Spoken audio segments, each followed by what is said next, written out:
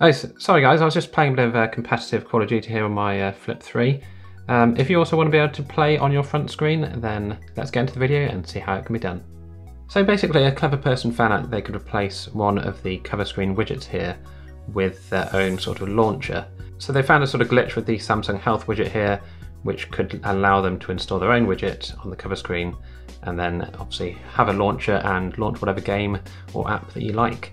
So basically what we need to do is actually remove this Samsung Health widget so that we can install the sort of, not hacked, but you know, the custom SamSprung Launcher widget, and then that will allow us to launch any game or app from our cover screen. So to do that, what we need to do first is remove or uninstall Samsung Health. So just find it in your apps and press and hold on it and just press uninstall. Now obviously if you do use Samsung Health, make sure that you do actually back up your data or your steps first before you do this, because you will lose anything that hasn't synced. So once that's uninstalled, we now also need to remove the lock screen. So go into your settings, go into lock screen, and make sure the screen lock type is set to none. If that isn't set, then this won't work. It does require that no password or phrase or any PIN or anything, fingerprint even, is used. It has to be set to none currently. So now once you've done that, you click on the link that I've linked down below in the description and it sends you to the SamSprung Launcher GitHub page. Now when you get to this page it looks a bit blank, but basically if you click on the assets here to expand it, you'll see here the SamSprung signed APK here, which we're going to download. Click on download. Once it's finished, open the file. And it will ask you if you want to install the application, just click install. Once it's installed, click on open. And you can see here the SamSprung Launcher sort of setup screen here. So you can actually enable and disable apps that appear in the launcher. I'm just going to leave them all enabled because why not? You can also set the type of view that you want. So you can either have a list view where you have a sort of long list like this, or you can have the grid view, which I prefer personally because you can actually see more apps on the screen at any one time. There's a button here to save the logcat if you want to send a log file to the developer. That will simply allow you to check for any errors of what's happened here. You can also launch into the System Settings app, and this is basically just a quick jump to set the cover screen widget. So we need to actually enable that widget now on the cover screen. So click on cover screen, click on widgets, and you'll see here you now have the SamSprung Launcher instead of Samsung Health. So we're going to enable that one, and then we're going to turn off the other two just because it saves a bit of swiping on the home screen. So we've now got the SamSprung Launcher widget enabled. So now if we go back home and just close the phone, double tap to wake it up, scroll to the right, and this is what happens when you first install it. You get a blank screen, so there's nothing actually appearing yet. So what you need to do is actually restart your phone. Just hold down the power button and restart it.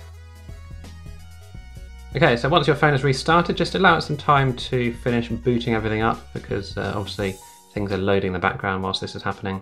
We're just going to close the flip back down now. You can see that the always on display has started. So let's wake it up. And here is our SamSprung Launcher now. So we can see all of our apps here which are listed. Like I said, you can just disable apps that you don't want to actually appear in here if you want. And you can now launch any app that you want to. So let's go back into Call of Duty just for an example. So if you've ever wondered what Call of Duty Mobile would look like on a 260 by 512 pixel 1.9 inch screen, then this is it. It's actually very responsive. Now, I'd suggest if you're playing anything of this sort of game, you enable auto fire, because that will help you not have to worry about anything other than moving and aiming.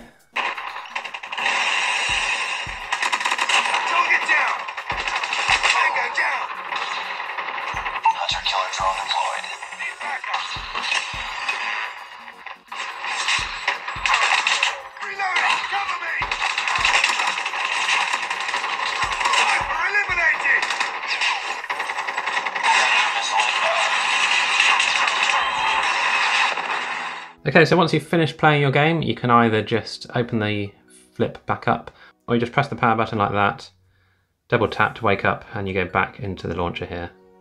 So the other application I can imagine you wanting to use your cover screen for is maybe just having a video playing in the background whilst you're doing something else.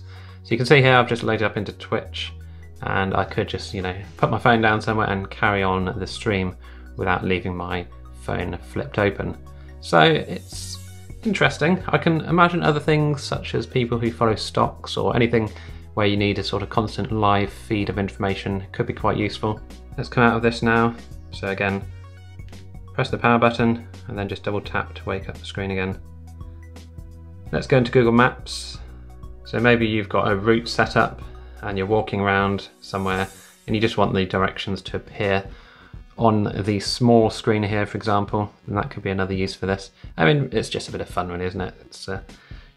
Don't think it's going to be taken too seriously at the moment, but possibly with future updates, they can improve the way it works, maybe have a widget just dedicated to a certain app so you don't have to worry about finding it and loading it up. That'd be quite nice.